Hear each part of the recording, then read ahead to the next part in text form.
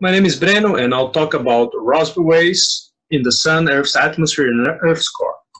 So, Rossby waves are large-scale vertical flow patterns that arise due to the rotation of the planet, and they are known to be responsible for teleconnections. Teleconnections are connections between the weather in different regions of the globe. So, for instance, the Madden-Julian oscillation is a particular phenomenon that is known to connect the weather in the Pacific with the weather in South America. So over here we see the reconstruction of the Rossby component of the Madden-Julian oscillation, which is this double vortex pattern here that propagates in the equator of the Earth.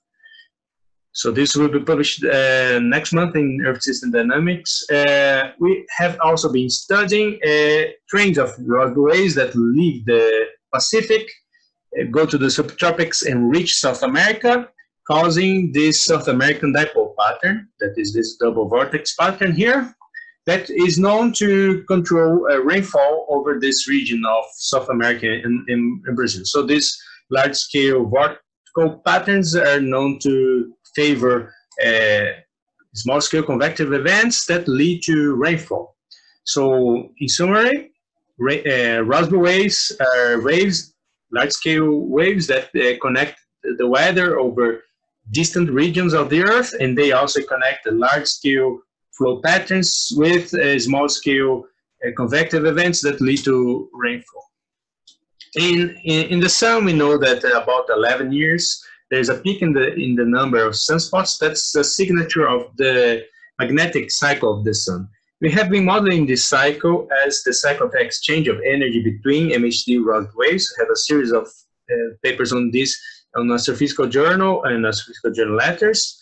Also, several works have been pointing out to the evidence to existence of Rossby waves in the Sun. So this signature of Rossby waves can be seen as this propagating pattern in coronal mass ejection events, and also they can be seen in luminosity maps over here, these large-scale patterns. And as in the case of the Earth, of Earth's atmosphere, the Rossby waves in the Sun, they are mechanisms that connect the magnetic activity over distant longitudes. They're thought to be responsible for the preferential longitudes for the magnetic activity events.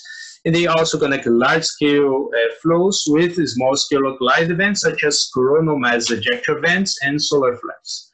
In Earth's core, Rossby waves are thought to be responsible for the westward drift of the geomagnetic field. This was suggested by Raymond Hyde in 1966. And several works have been pointing out to the importance of the dynamics of Rossby waves to the geomagnetic field. In particular, core flow inversions have been showing these vertical flow patterns that propagate in Earth's core that can be associated with Rossby waves. And also, earlier this year, we published a paper on the proceedings of the Royal Society, suggesting that geomagnetic flux lobes that are localized and stationary structures of the geomagnetic field can be caused by stationary Rossby waves that have their propagation locked by either topography or heterogeneous heat flow patterns at the core mantle boundary. Rossby waves are also thought to be present in other astrophysical objects and also in the ocean.